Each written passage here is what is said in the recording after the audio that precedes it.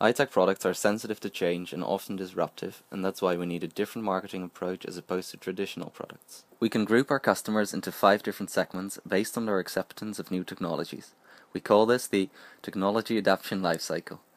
Every high-tech product must go through each of these phases. Our first segment contains the nerds, the geeks, and basically everyone fascinated by new technology.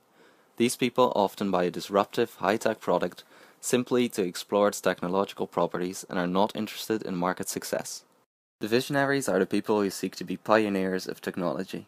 In contrast to the techies, they strive to achieve a competitive advantage. The benefits of new technology is what drives the visionaries. The pragmatists, also called the early majority, share some of the visionaries' ability to relate to technology, but ultimately they are driven by a strong sense of practicality. They want to see well-established references before investing substantially. The conservatives, also called the late majority, share the concerns of the pragmatists, but wait until new technology has become an established standard. Last and least, the laggards are extremely skeptic towards new technology and are generally not worth your time and money. Notice the gap between the product-oriented visionaries and the market-oriented pragmatists. This is the chasm that we have to cross for market domination. To cross the chasm, you require aggressive, strategic and tactical thinking. The strategy to fill this gap is by deploying the innovation force in one market niche and translating the target's need into the product. Then, knock over the head pin and conquer it. From there, expand to other niches. The number one rule to effectively cross the chasm is segment focus. Focus on only one market segment in order to penetrate it and reach pragmatists. You can't take Berlin if you haven't taken Normandy. But, which segment to take first? Since gathering market information is too expensive for small ventures, you should create your own market information by developing scenarios for all potential niches. Analyze the scenarios on the most compelling reason to buy, current competition, budget to meet the whole product target's budget, and whether the market niche supports entry into other niches. Filter out the best beachhead and fully commit to it. Then, assemble the invasion force. Unlike visionaries, the pragmatists expect a lot more than just a generic product. They want a whole product, including training, support, and any other additional products and services to minimize transition costs between the current and future situation. Of course, no company wants to stray from its core activity. We all want to focus on what we're good at. This is one reason why we must select strong partners. The other reason to pick a strong established company for our partnership is because pragmatists take these as a sign of trustworthiness.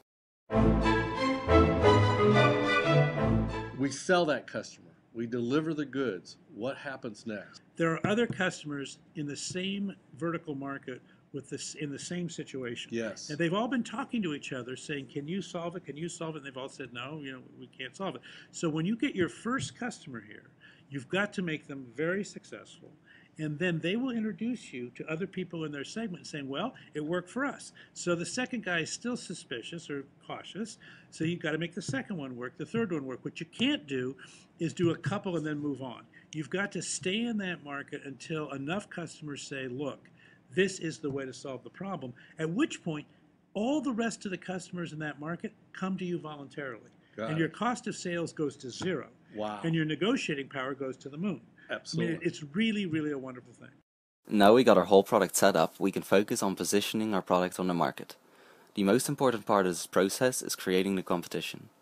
The fundamental rule of engagement is that any force can defeat any other force, if it can define the battle. We will set the competitive criteria for winning based on our product's strongest points. There are 4 domains of value in high-tech marketing: technology, product, market, and company. To cross the chasm, we have to shift our marketing focus from product-centric to market-centric. This means we're looking for 2 types of competitors. First, we'll need a product alternative that is similar to our own. We will acknowledge our technology, but differentiate from them by virtue of our own niche market focus. The other type is the market alternative. This will be a company that the target customer has been buying from for years. Our product will address a problematic limitation in their offer. The burden of proof also shifts when we are trying to cross the chasm. To the visionaries, we have to prove that our product was the best option for the strategic advantage they're trying to achieve. The pragmatists, however, want proof that our project has great support and can be used without any risk for their business. We will need to prove to them that we are, in fact, the best solution on the market. It's vital for anyone selling a disruptive product to acknowledge that a shift of focus is necessary when targeting the mass market. When you stick to all the principles we taught you in this video, you will have the skills to successfully cross the chasm.